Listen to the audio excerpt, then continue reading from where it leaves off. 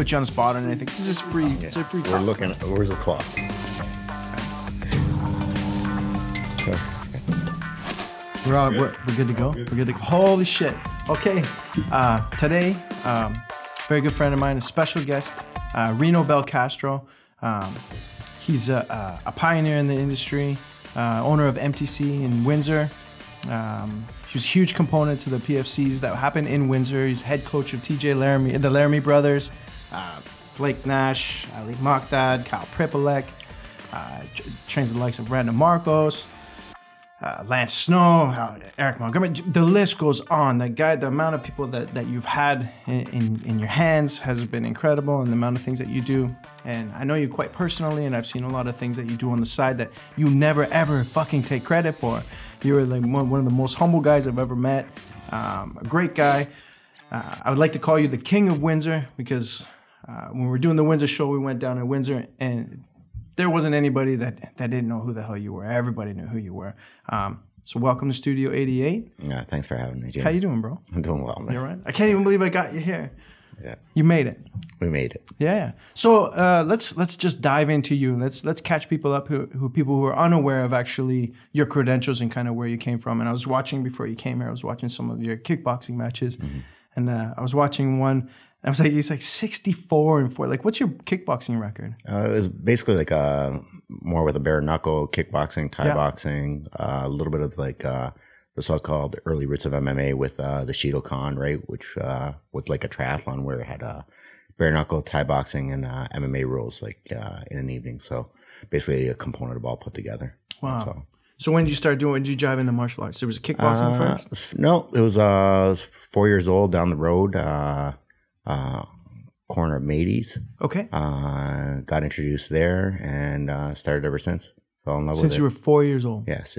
So you were with Matey at 4? Yes, correct. Wow. I didn't know that. Yeah. At That's an early crazy. age. It was an awesome experience. And it was just something like I just got attached to, right? So it was good. You got to meet a lot of good people along the way, and that's what martial arts is about for me anyways. Yeah, so you're born and bred in Windsor then? Yes. The whole time. That's why I'm proud. Everyone loves you. Yeah. Proud of Windsor. That's amazing. And then how'd you dive into the kickboxing scene?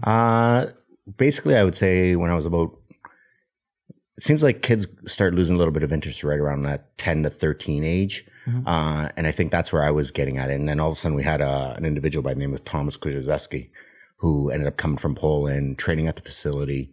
And then from there, like we got to see something different and something else come up. And it was like, okay, this might be motivating. But I was still young, but I was able to train with guys like him and Paul Russo's partner of mine at the gym, Dominic Rossi. And then just basically started working with guys like that.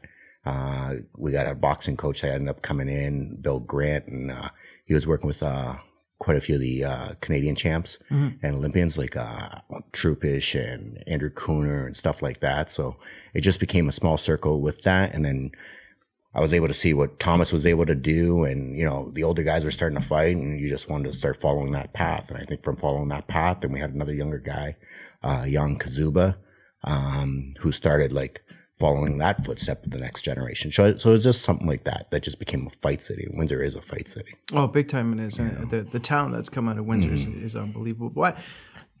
Why do you think there's so many tough guys in Windsor, man? I honestly have no idea. What's in the water? Is it something you guys drinking or what? No. It's a blue collar city. We have a lot of great athletes. And I just think, you look at from all the guys that are playing hockey, now we're getting NFLers that are getting in. We just had a guy, Dakota Shepley, who just signed recently this week, who's been in and out of our gym, working with Kyle Prepolec a little bit, when he wasn't sure what was going on with the CFL and things like that. And now he just signed on, I believe, with the San Francisco 49ers for a year. Oh, wow. You know, we have Tyrone Crawford and a couple other guys. Like, Windsor is a mecca for athletes. I just think it's about getting exposure. You know, you're talking about 250,000 people in that general area. And I think that was my biggest thing is like, what can we do, right? Like, what can we do in mixed martial arts? We have the athletes. How do we get the exposure? And how do we get them and build the platform to get them to that next level? So if there's any satisfaction, it's like, we were able to do it. You know, that's the biggest thing. Yeah. I mean, you put so much into your guys, man. And the success shows. They deserve it. They definitely deserve it. What athlete doesn't deserve to get to the top and have a chance? Yeah, right? and it seems like you knowing you well enough, like I've seen the way you handle them as well. And I mean their careers. I mean like choosing the right fights, choosing the right promotions, putting them in the right places at the right time. You've done a great job of doing that. Is that just, you think that's from all the experience you had as a kickboxer? You know, it's difficult to say, right? Because I think at the end of the day, like you need an athlete, but an athlete can go good, could go bad. Like fighting isn't like any other sport. You get to play basketball and you get to play basketball 6 times a week or 6 times out of 2 weeks, right? So you can lose today, but you play the game tomorrow. You move on. So all of a sudden you got an 80% record. You have an 80% record in fighting. It could ruin you depending how that 80% record goes. What I mean by that is you fight today, but you might not fight again in another 3-6 months. And you're as good as your last fight. So if you lose, it's basically, it's career. Like you got to talk about another 2-3 fights before people start talking about you. Right. And it's a horrible sport because of that. Nobody understands guys when they fight good guys, that you can win and lose. Right. But what happens is you build from those losses. So you have to know when you're ready to take that real fight and when not to. Like I see guys like coming up like in the pro ranks right here in Ontario, and I say, you know, you're looking to build a record at 2-0, but you got to take care of your province first before, you know, start fighting other guys. If you can't take care of the guys that are 1-0, 2-0, 3-0, you got to take care of those prospects before you move on to say, okay, where can I take the risk factor? Where is it going to hurt me? And you know what? You look at the Contender Series or whatever right now, and you look at a lot of those guys that come from regions that haven't had tough fights. And I believe they paid the price. They paid the price for not taking the right fight at the right time, getting a test, because you saw it in that situation where you can tell they never went through it. And then it showed on there that they weren't ready for that level yet. Not that they're not going to be ready, but they just weren't ready yet, you know? And I think because sometimes we baby that, you know, we baby like you want to get that 7-0 record or 8-0 record. But what's that 8-0 record if you haven't fought anybody? You know, that's why, you know, you look at the guys and a group that I was still very close with, the London group, right? With Mark, Sammy, Hordesky, who were a big part of. How did you meet all those guys anyways? Basically through Mark. When he came to Windsor, Mark was one of, I'd say one of our main training partners, right? Like I was probably Mark's main training partner to say. And then got together and you saw what Sean Tompkins was able to do with that group. So that really taught me a lot of the mentoring part. It's not about being the best coach. There's no secrets out there. Everything's on YouTube. You watch film, you do whatever. At the end of the day is you got to understand how to break every individual down differently. And if you look at that group. It's funny you say that, as Malcolm said the same thing. That Sean was different with Mark, different with Sam, different with Chris, like he was different with everybody that he ever worked with. And you have to be, because not every individual is the same. Some have a breaking point. Some don't have a breaking point. Some you need to hold their hand. Some you need to beat like a dog. You know what I mean? Like everybody responds differently. And I think that is more what coaching and everything is all about. You know what I mean? And so getting into that group from an early age and being a part of them, and they're like a family to me. When things weren't going the best, and I probably was in a different situation in Windsor because of the relationship with Mark, obviously. That was like another family for me, right? So we got extremely close, and everything else from there, you know what I mean? And it's just an experience. It's an experience along the way. And the best thing that I can say about that group is they're real. And I don't think this sport has a lot of real people. And maybe it's a little old school, and maybe I'm a little bit old school thing, man. But I'll give you an example. You know, Sam, with the loss of Sean, all of a sudden, you know, he was looking for whatever, and we were still working together and helping each other out, or helping him out, whatever, at the time. And that's when one time he was like, you know what, I'm going to bring you in, you know, like run the camp. And I was like, I'm in a difficult spot, right, at home and stuff like that. But I was like, okay, you care about people. And I was like, we're going to make this work, you know. And I'll tell you about old school, and I'll tell you about honor system. We never talked about anything. I was there for him. We did whatever. It was unfortunate. It was at the end of his career. But very easily, everything's over. On a handshake, on everything, right? We go for a beer, writes a check. Doesn't happen today. It's not normal. It's an old school gentleman's agreement. Help you out. Didn't expect anything, but there's a purse, right? People get paid for fighting. He accepted and respected the fact of what I tried to do for him, or I tried to help for him, and the commitment I made along the way. You know, and that is one of those things that it's like, I don't know if that would happen today with so many people, right? And I think that is an old school thing. It's a respect factor that's out there and says, hey, it's a team effort. Let's do this. You know what I mean? And you know, you look at a guy like that and what he's gone through, and with his sister, who's an absolute sweetheart and like family, right? And you see how all those guys have adapted to her. You know, I think they have a real strong bond. They're very close to each other, and I think that's why they're successful in their own ways. You know. Why do you think the new school is different? I mean, you're dealing with old school guys, but now you have the new flock of guys, the new generation of MMA fighters. I think I'm actually very lucky with our group back in Windsor, because I don't think I've ever. I think they know I respect them, and I've never sugarcoated anything. I think I've never pumped their tires. Let's face it. You know, the next group of mixed martial artists are absolutely phenomenal athletes, right? It's not just a guy who can box or who can wrestle or who can do jiu-jitsu. If you have one good thing, you're not getting anywhere anymore in this world, right? So what they're bringing you is a skill set that you've never seen before. I think it's basically, no pun intended, but it's like massaging the situation, right? Trying to put it all together, and being real to them. You know, how's the example? You know, TJ Laramie, right? Let's go with that one. Great example. Is he good? Without a doubt, right? How good was he at 18? How good was he at 20? Was he ready at 20? Was he ready at 22? Is he ready now? He's ready now. You know, you look at guys that we've always tried to give the opportunity when the opportunity was right. Like an Ali Muqdad, we've always been able to present the right fights at the right time, and basically one fight away from getting to the big leagues. You take care of that fight, you get to the big leagues. So I don't think we've ever not tried to do the right thing for any of our athletes. You know, you just had to pick and choose, and you had to be real to the situation.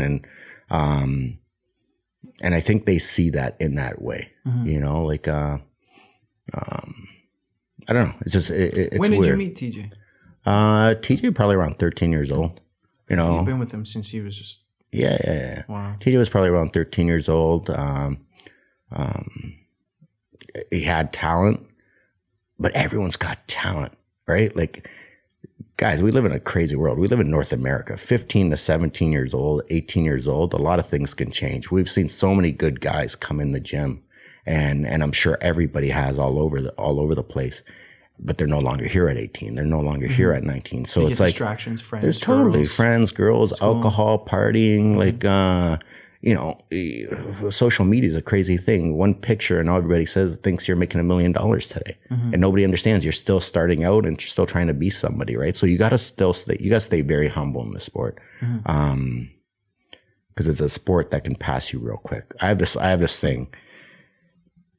You have a group that you start with, then you become a little successful, and then it's second phase of your life, because when you become a little bit successful, there's so many people that are going to be your friends, and they want a piece of you and have fun with you. And what are you doing tonight? And that's the distraction phase, right? When fighting's all over, if it doesn't go very well financially, then you're in the third phase of your life. The third phase of your life, if you forgot about that first group, there's not going to be anybody left, because that middle group is going to come and go and find the next person, you know? And I think that is something that I've definitely learned from the adrenaline group, was they're all still together, you know, because it's not about fighting. Everyone has a chance to fight, but when it all goes bad, you better have you better remember the guys that were there from the beginning and helping you out along the way. 100%. You know, but yeah, it's just interesting. Yeah. You know, you talked about a guy like Eric Montgomery, and I always push go to school first or go get a trade first, right? Because it's not going to work out for everybody in fighting. Not because they're not good enough. They might have lost that fight at the wrong time of their career, right? So you got to have that backup plan. So you look at like a guy, Eric Montgomery, who I think is very good, underrated. Everyone asks, you know, about why he hasn't had a lot of fights. One of the reasons is, you know, he's a paramedic. He goes away. He's working. He's making money, right? Fighting's always going to be there. Unfortunately, obviously now we're hit with COVID and everything else, so it slows things down a little bit. But you don't stop somebody from making a career. Fighting is not a career. You know, fighting is a stable to try to financially get set. But how many fighters are actually set?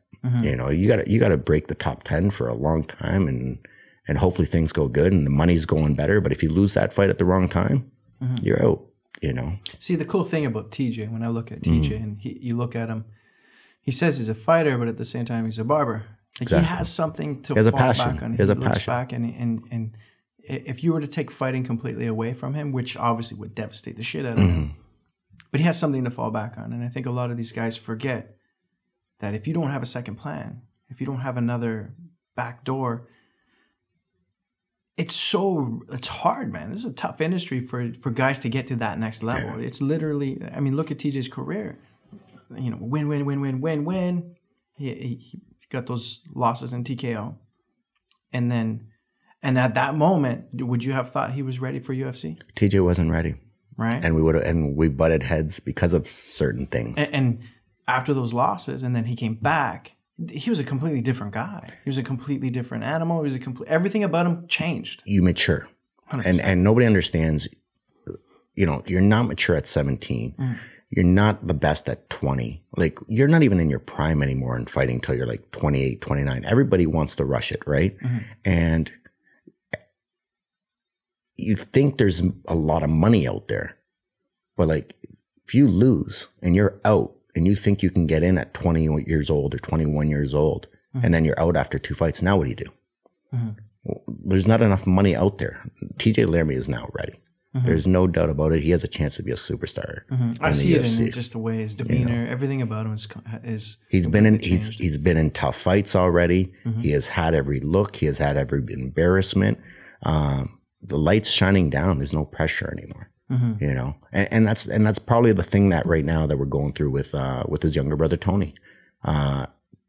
Tony Laramie might be the best ever, right? But now he has to learn how to be a pro.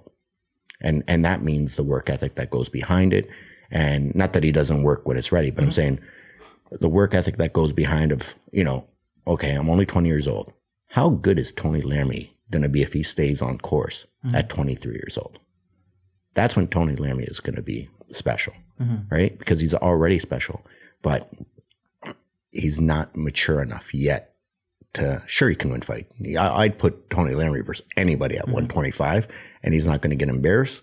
But he also could lose 2 in a row, 3 in a row. Then what happens to Tony Laramie in his life? You know, that's the biggest difference. So I think that's where I maybe come in, because you really try to work on that end with the guys of saying, you know, let's slow this down. 20 years old is still young. 19 years old is still young. Who wouldn't want to be with Tony Laramie right now? And say, hey, I'm going to get Tony Laramie in the UFC. I'm going to get Tony Laramie. Everybody. Sharks are in the water, man. Everyone's. But do they really care about Tony Laramie when Tony Laramie goes 0-2? No. They're going to move on to the next. Yeah. And I think that's the different special thing that I think we've been able to have with all our guys. And I wouldn't stop anybody from doing anything. Everybody has a right to their decision. But I think at the same time, we have a right to make our own opinion and voice our opinion of what our thoughts are, you know. So that is, I think, what we really gotta, with young athletes, it's like everybody wants to get there, but you know, you don't get a degree overnight. Let's slow this process down. Gotta teach them patience. Patience is everything, you know, and capitalize when it matters, you know. So you coming back from Apex Center? Yes. And you've been to millions of shows. What was that like? It was a very, very difficult experience. And what I mean by that is no different than you and I talking whatever right now, especially when we got to the center. You know, you're locked down for 4 hours. They had their own individual locker room. So it was myself, Kara, and TJ in a room. And usually you have, let's say, some outside noise. And what I mean by that is like, you know, blue corners on one side, red corners on the other side, 4 or 5 teams in a room. You know, you're getting there early. There's some jokes. There's some other people talking. You know, you're having those conversations. So it really mellows the vibe a little bit, right? This time it's like you got 3 people in a room. You know, you can't see anybody else. Nobody's there. There's no conversation. You're in fight mode 4 hours early. And what I mean by that is the adrenaline's, you know, the mind starts playing games with you. It was like fighting in a gym, which I don't mind, but the experience leading up to it was different because you were locked down for 4 hours. You know, so I could just imagine what TJ might have been going through. You know, how did he seem? Oh, he seemed fine, but you could see the, and I could imagine with other fighters, you could see that, you know, what's the expression? You don't want to blow your load too quick. So you want to keep that adrenaline rush down a little bit. You know what I'm trying to say? Like you don't want to peak too high in that area, by just chilling and relaxing and warming up. And then, you know, your mind starts playing games with you because you want to get out in their fight, but you still can't get out and fight because you're still sitting around. You're still waiting for your time to thing. You can't, there's nowhere to go. You're locked down, you know? So I think it'd be a difficult experience for a lot of fighters, especially for their first time. And I think now that he has experienced that, or when a fighter has experienced that for the second time, I think they're a little bit more used to that situation. But I would think, knowing that you're going to war with somebody in 4 hours, you're thinking about this. Your whole dreams are on the line. it would be difficult. It would be definitely difficult. How was it with no crowd? It was like being in the gym, which I didn't mind, which I obviously didn't mind. But there is definitely no adrenaline rush, like, or crowd to try to pick you up or anything like that. It was basically like, you got to be the best guy in the gym. You know, who's the best guy in the gym today? Yeah, because he looked fantastic. Yeah. Who's the best guy in the gym? Malcolm Gordon was in yesterday. And I don't think this was on camera. We had shut the cameras off and we were just shooting the shit afterwards. And he had said that, he goes, in that fight, he's like, man, he goes, I learned something from his jiu-jitsu in that fight. Just his transition, he's using his head, is the way. But it's not jiu-jitsu, like, you know what I mean? Like, it was MMA jiu-jitsu. That's what he said. And that's the difference. And you know, Malcolm actually reached out to me.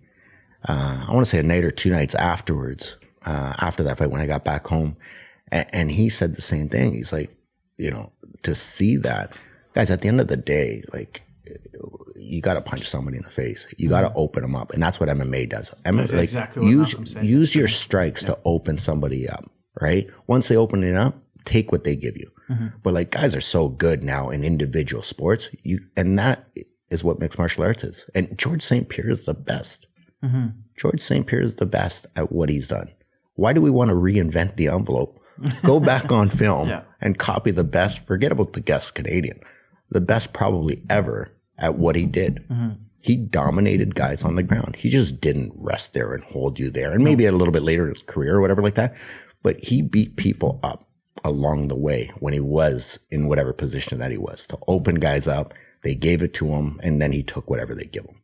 You know, so like, why reinvent the envelope? That's a success story. Copy the greatest ever. If you're in that position, you know, there's no secrets out there anymore, you know. How long has MTC been around? We've been probably about 11 years now. Yeah, probably about 11 years. And it was awesome because we had a very good, strong stable right from the get-go with, you know, Brett Frank Zeus, who I don't think people really realize how good that guy was for his era. He went 4-1. His only loss, I believe, was to Josh Hill. And this was a tough time where, like, there wasn't a lot of fights in Ontario, right? So the picking and choosing became quick, and obviously he moved on a little bit more with his career. But, you know, from Jeff Thomas, who was an amateur champ, we had a really good amateur group going up, you know, and then with the Josh Taverne who came in, it was just a number of guys in that stable, you know what I mean? Like, it was just great to see. And obviously, like, none of the guys from Windsor ever seemed to have been to shy away from the fights, right? It was unfortunate at the time, I think, with that early crew was we didn't have a lot of options, right? So you had to, when fights came, you had to take some of those tough fights. But one thing that group's always been remembered for is their toughness. They were always in shape and they always came. Like one of the things I remember Misha had said, because he would come down to Windsor a little bit. Misha Kuchinov. Okay. He would come down to Windsor a little bit, or, you know, we'd meet up in London with Ali and Blake and those guys. Because you needed the bigger guys when things started getting ready. And he was like, he never could believe how strong Ali was. And he was like, till, you know, obviously later on in his career, like even with some UFC fights, he was like, that was the toughest fight I've ever had. Ali Muqdad. Yeah. I seen him fight in the reserve. Yes. Back in 2009, I think it was, or 2010. No, it was 2010. I sent you the picture the other day because I found the yes, you did. Yes, you did. Which I sent it to him and his wife, Devin. Yeah, and they started laughing. Yeah, because I saw it. I was like, oh no way! It was a box of DVDs, and it was from the fights from the res, and I was like, oh fuck, Ali Muqdad. What? That guy was like a specimen. You know, he was like, it was just, honestly, it's just, I don't want to say wrong era at the wrong time, but I think that is a guy that didn't get enough credit, but he didn't get credit because I think the main guys like Elias and Misha knew how tough he was, right? And obviously he had a great win, a couple of great wins. I think the biggest thing was there wasn't enough fights, right? So you couldn't get those right fights to develop an individual back then, where basically it was like, okay, who are the top guys? Okay, put those two together because that's the only way this can get done. Because I remember asking you about him for the Windsor show. Yes, What about, I can't. I care about. And that's exactly what you said to me. You said, I'm not letting these guys go. What about Muqdad? Yeah, you know, throw them in there. And you said, you know what, Jamie, man, I'm not I love letting him these too guys. much, man. Like he's. Yeah, I'm not letting these guys like Blake Nass, Josh Taverne, Ali just be, a stepping stone for somebody. It's not going to happen. You know, they got families. They're all doing well for themselves. It's not going to happen. You know, it's over for them, but it's not over in the way that they can't help the new young generation. It's over in the way like no one is going to put those guys as a stepping stone. Like, oh, I just beat so-and-so. I just beat so-and-so on my resume. It's not going to happen. Like, I don't think someone would roll through them at this time. I'm not saying they will. I'm not saying they will, but just in case they can't commit. Because of families. Because of families. And if we can't do this commitment, we can't do it real, then why are we going to do it? To pretend we're an MMA fighter? Is that the new cool thing? And, you know, like, what's cool about it? What's cool about being an MMA fighter? You want to be a professional athlete. Is what you want to do. You want to make money is what you want to do, right? It's not just that's a great take. You want to get somewhere. You got to get somewhere. And you got to have that passion to get somewhere, you know. Who's the next star? Amongst all the other stars. You know what? We, obviously Tony Laramie is the next star. But we got some good young kids coming up the ranks, but I don't pump tires, you know, like, cause I don't know what's going to happen in 2 years if, you know, they find that girlfriend or if they get that job or anything else. But we are looking at doing some different things, whatever, right now at the gym, to have them more involved and basically even open it up to a lot of other gyms to go do your own thing, go hang out, go work with whoever you want to work with, because that's, you know, I don't believe you should turn your back on those guys because they've been with you together or you enjoy it, but why not open it up for others, right? So we are looking at doing some things where,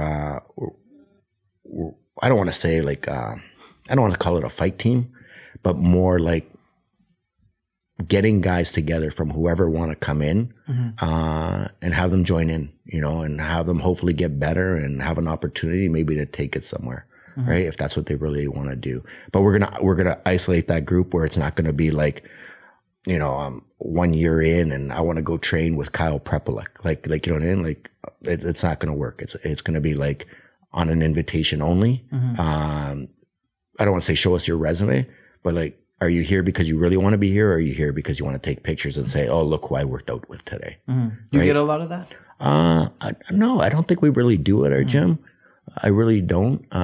We have a really good atmosphere at our gym. You know, we have a family center, a lot of kids, a lot of different groups, a lot of average Joe and Janes, people that come in to train and work out.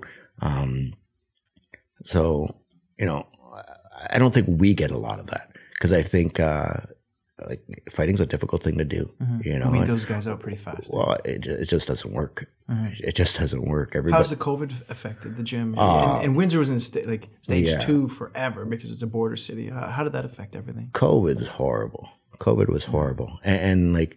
So I said to Nancy the other day, who's one of our partners at the gym. Okay. I know who she is. Yeah. Oh, okay. Tell us who she is. So I said to her the other day when she was like, we were just opening up for the first week, and obviously there's different ways of how we can do things and open up and all that. And I said something to her along the ways of, she's like, what's up? And I was like, you know, you built the thing 11 years ago, right? And you knew it was going to go good. The passion's there. We knew we were going to build it. Like, I feel very good at what I do. I know Paul's phenomenal at what he does. We have great personalities. And I think everyone who walks in that building, you give us a chance. If you want to do this, there's no other place in Windsor that you should come if this is what you really want to do. But I go, the biggest difference is now we're starting from scratch. You know, how people can register, how people can come in. People don't even know how they can come in right now or if they're allowed to come in or what app they have to sign up for. So it makes it very difficult. So I feel for any martial art business or any business out there, it's like you built a place to succeed. And things are going very well at MTC. But you build a place to succeed and then all of a sudden you lose it without your control. Right? Nobody can.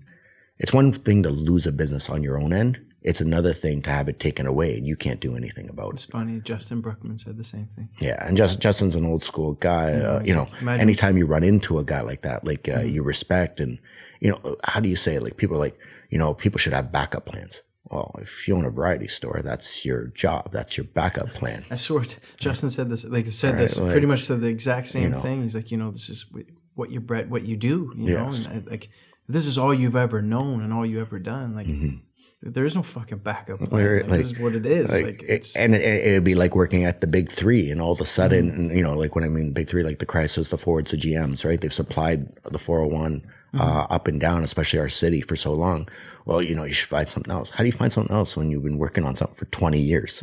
Like everything was going good. You make good money, like working on the line. Why would you change that? Right? Yeah, that's always my fear, even like my full-time job. Yes. And it's like, man, like, what if we don't make it to retirement? What if things shut down? Because the world's always changing, it's always adapting. And then what am I going to do? I'm 41 years old. I've been in the same industry for 20 plus years. Like, the fear of that, and I can imagine being an entrepreneur or owning a gym. Well, the biggest thing is you don't change it till it's broken, right? If things are going fine, why would you change it, right? It's like it's just no different than in fights, right? You know, you have different strategies and how to win a fight, and you go through this and that. But at the end of the day, like you don't change up the plan until it's broken. You don't say, okay, let's go to plan B. Because we're not successful, because we're successful in plan 1, or we're not successful in plan 1, right? Like, well, if plan 1's successful, there is no plan B because you've taken away from plan A. Yeah, but if plan A is successful, you just keep going plan A and you roll over somebody, right? Like that's basically what it is. But so TJ's got a fight coming up. Yes. How are you guys preparing for that? He's in Vegas, whatever, right now. Tony was able to go down with him. He's there with Cody Stamen, which has been a big help, and I think Cody's very good for TJ. Build wise, size wise, older. Yeah. So he you know, he's been able to see a lot. He's taken TJ under his wing, almost like say an older brother, right? And how to be a real pro. And I think he's been very good for him. I really do. I'm gonna head out earlier this week than last time. I don't know how you do it, bro. Full-time job, running a gym, running a family, hockey. Like, you are like the hardest guy to pin down. I don't know how you, like, with the travel, like my wife would kill me. I only came because of you, Jamie. There's no other reason I would have came to do this or podcast, whatever you want to call it, other than you. Yeah. But it's just, it is what it is. Life gets in the way. Life is busy, but you know, like. But you manage to balance it all. Listen, when you're in, you got to be all in. When you're in, you got to be all in.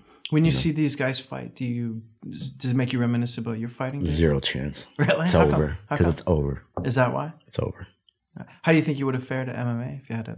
I think I would have done extremely well. Like, yeah, I just, you know what I mean? Like, everything that I was able to do, I did at a high level, right? And that wouldn't have changed anything. Like, you know, I was able to train with good guys at the time that were very successful. I think I got the respect for them still because of those training sessions, you know what I mean? But that being said, like, it's like anything else, man. If you want to achieve something, you work at something. You know, if you're good at this, go get good at that. Go good at this. You know what I mean? Like, you gotta get outside of your bubble and get outside of your comfort level to be successful in life. You know, especially in the fight world. And that's where you see the more successful guys coming right now is, you know, go wrestle with that guy, go do jujitsu with that guy. Who's the best boxer here? I'm going to go box here. You know, it's not about being the best boxer. It's competing about, and I'll go back to George St. Pierre. He wrote the book on it. Yeah. Why do we want to follow excellence? Why do we want to steer away? You know, why do we want to steer away from it? So when you were doing all the kickboxing, I just want to touch base on this because you're like you have a phenomenal record, man. Like, and it's known, but it's never talked about. What was that like in the kickboxing scene?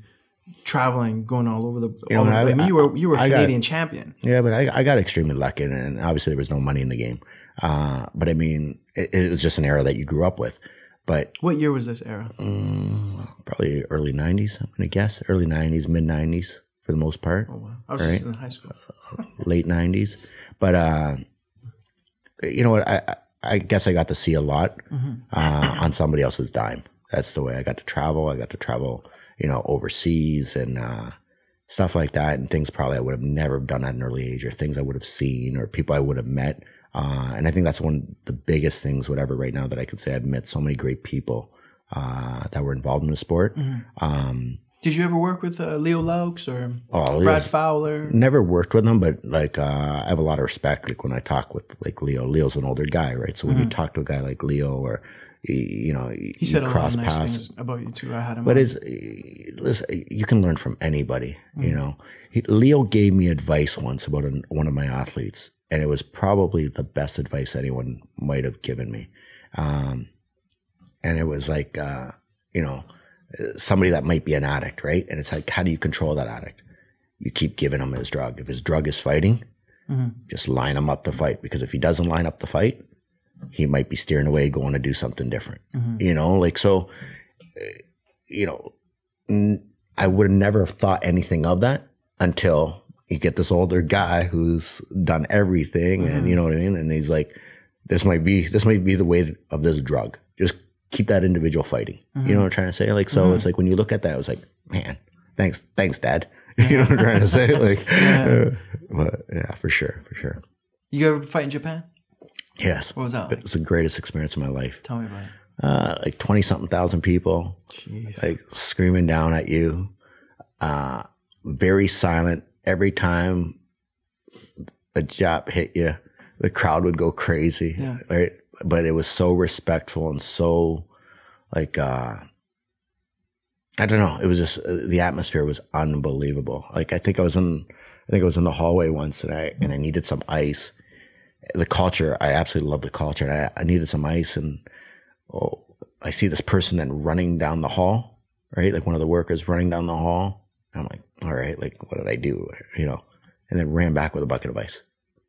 I was like, I just couldn't believe it. But it wasn't because of anything. It just, that was, their culture was just so open and so loving, and so like, they loved fighting, you know what I mean? It was, like I said, I think it was by far the greatest experience I've ever had. I'd love to have fans like that. Yeah.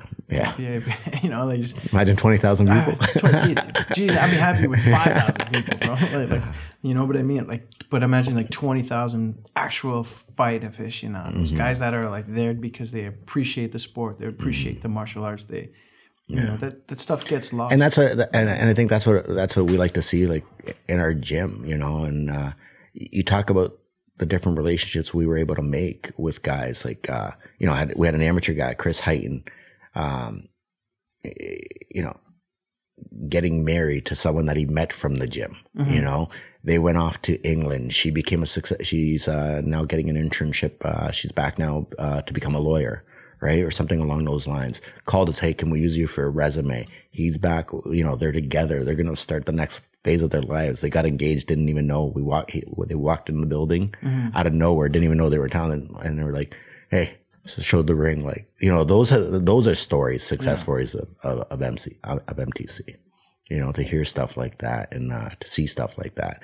You got a guy like Shane Monahan, who everybody knows on the amateur scene, and you know, my double champ. Your double champ. He's my double champ. Yeah.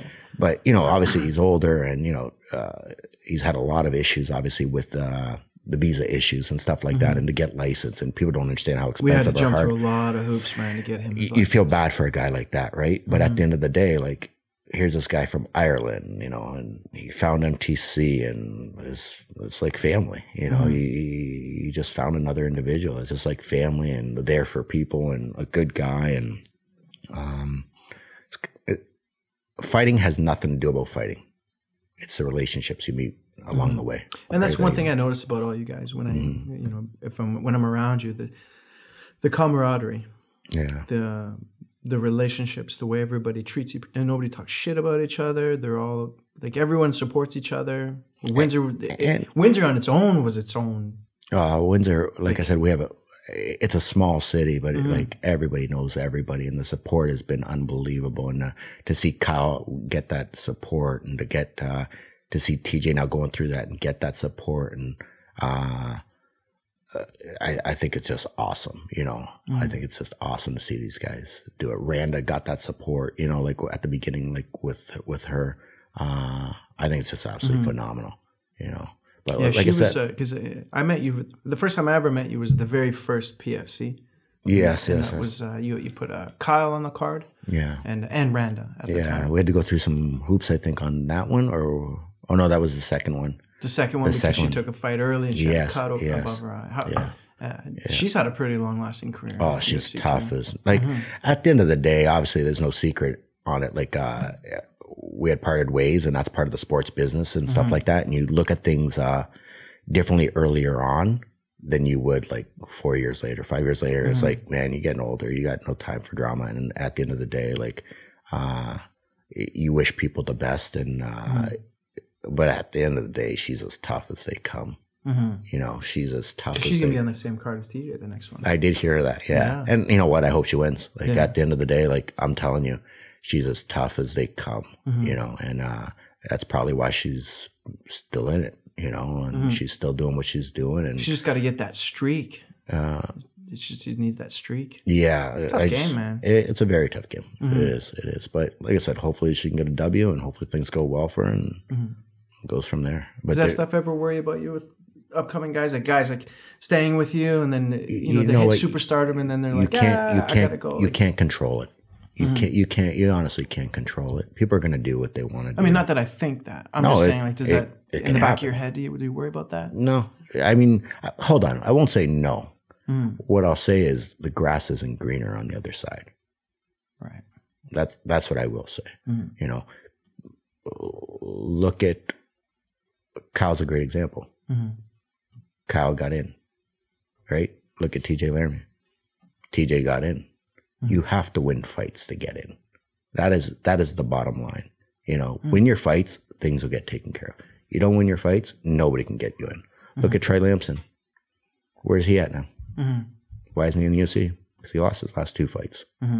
Right? And I think Troy's good. But who can get him in? Nobody.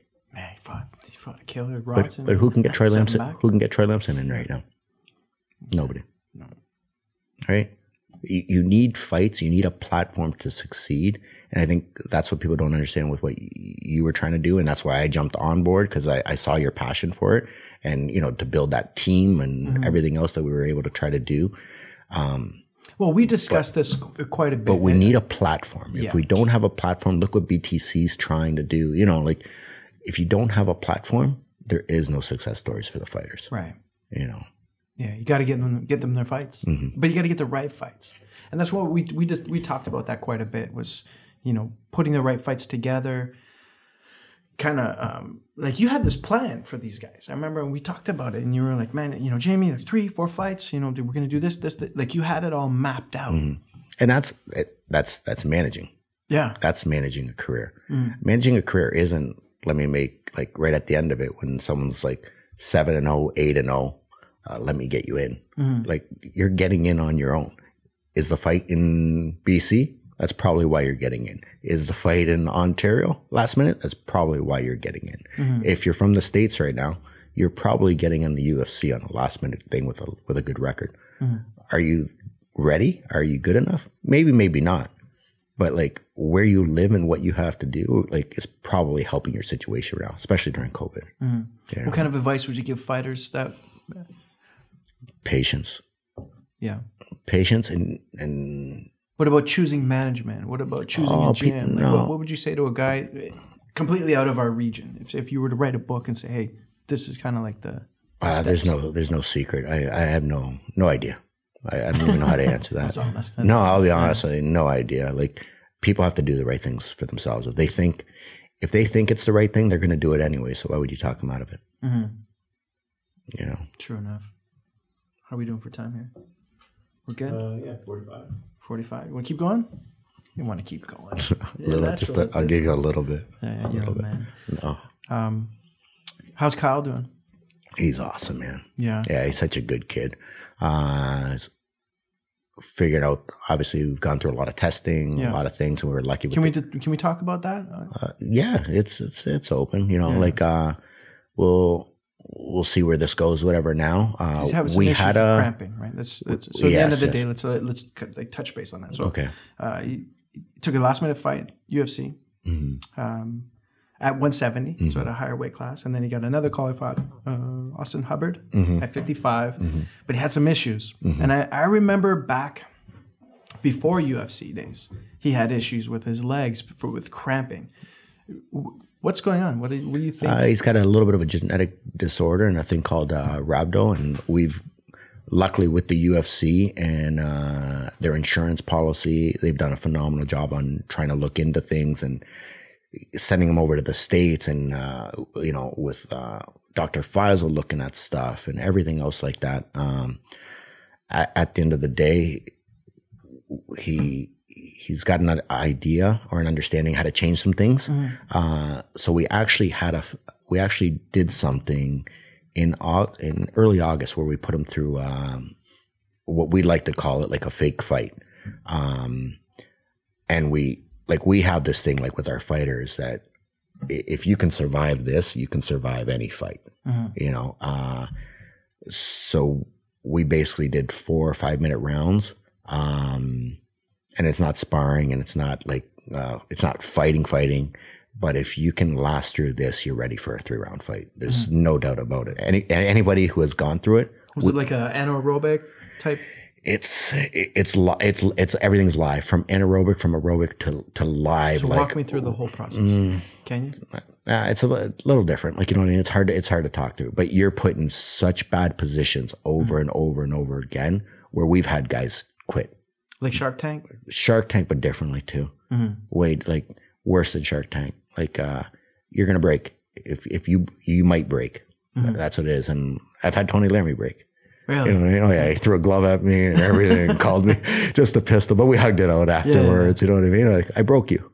I broke you, Tony. That's what happened. I broke you. You know what I mean? Like, but when you last, you know you're ready to fight. So we actually were able to do something with Kyle after he did what he had to do to try to take care of things or see if he could take care of things with what they've given him and through the resources through the UFC and the different doctors and the specialists that he's been able to see in that time.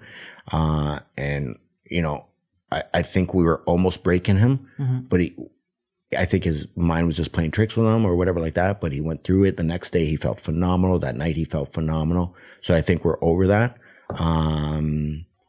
And now we're just going to try to figure out a situation to get him the right fight. You know, it's not about Kyle not fighting.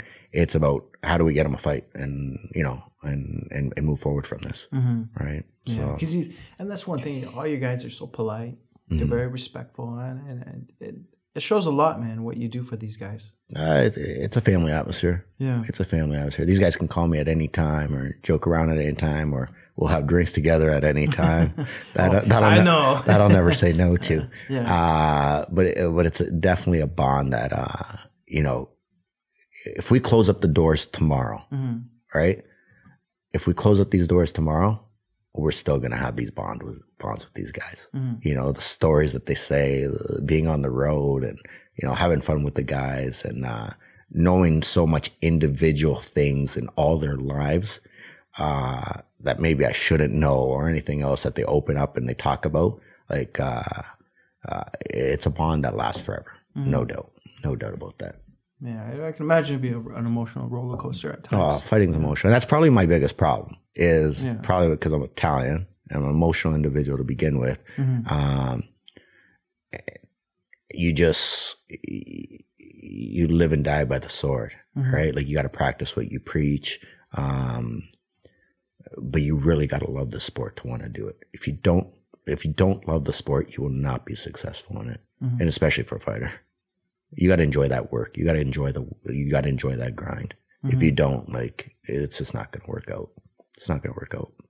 Oh, Rino, man, you're the fucking man. I love you, Rino. Give some shout outs to some sponsors.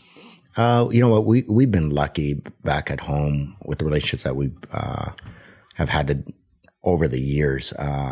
Obviously with the LIUNA, the IBW Construction Company, Construction Council of Ontario, from Mike Marchand, who supports the guys so much with, you know, giving things and stuff like that. But, you know, from Motor City Community Credit Union jumping in one time and helping out, you know, along the ways as well.